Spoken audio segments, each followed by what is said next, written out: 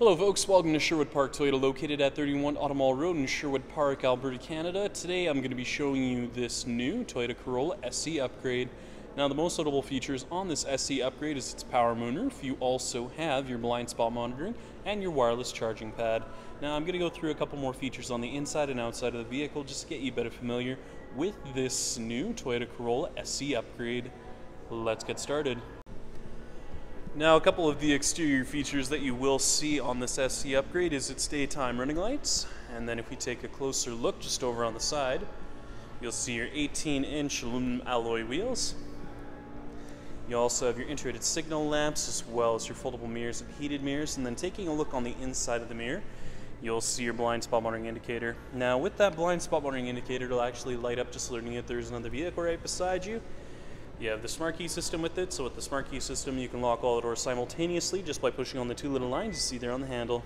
Pushing on once, it'll lock all the doors automatically, and then if you put your hand between the handle, it'll unlock the front door for you as well. Now this is all possible just as long as you do keep the key fob on you at all times. And the color we're going to be taking a look at today is Blue Crush. Now to start off with, we're going to be taking a look at your front dash as well as your front seats just so you have a much better idea of how much space there is. Now you have your black cloth interior seat surfaces, and taking a look just on your left hand side, you're going to see your automatic headlights with your heated steering wheel and your window wiper de-icer. On the inside of your driver's side door, you have your mirror controls, window locks, power locks, and window controls. Now a couple of the controls you'll see here on the steering wheel include your scroll function, back, Bluetooth volume control, voice recognition. You also have your lane departure alert with your cruise control, mode select and seek function, but you also have the paddle shifters on here as well. You do have that push button start, so all you have to do is put your foot on the brake, hit the push button, and it will start up for you automatically. Now, taking a look at the multi-informational display, you'll see a couple of different features on here. So if we scroll through, you'll see your speedometer, distance to empty, and then you can also take a look at your lane departure alert, trip info, settings menu with your lane trace assist, pre-collision system, blind spot monitoring on and off, and a couple of other additional features. And finally, you'll find your messages menu.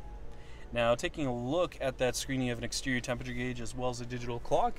And taking a look now just at your center dash as well as your touch panel display, you'll see a couple of different features on here, which include, just going inside your menu screen, your audio phone apps as well as a couple of other additional features.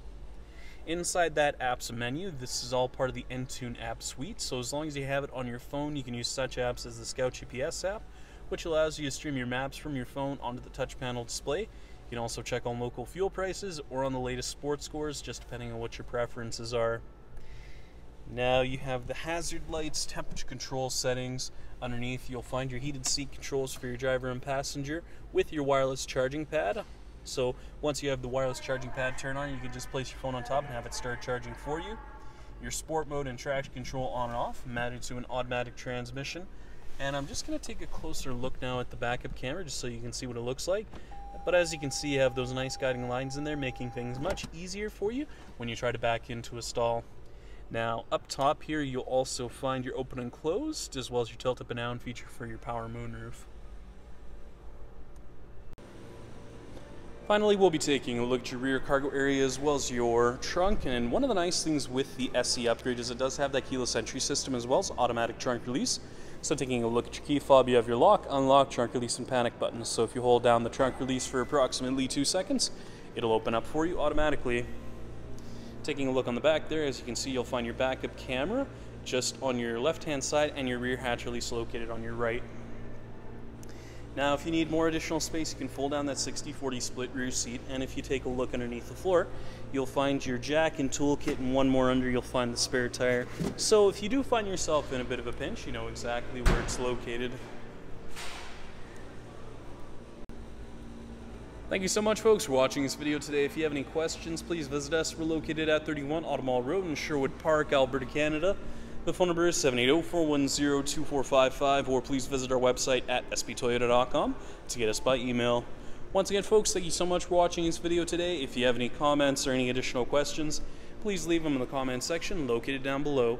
Other than that, make sure you have a great day, and I hope to see you next time.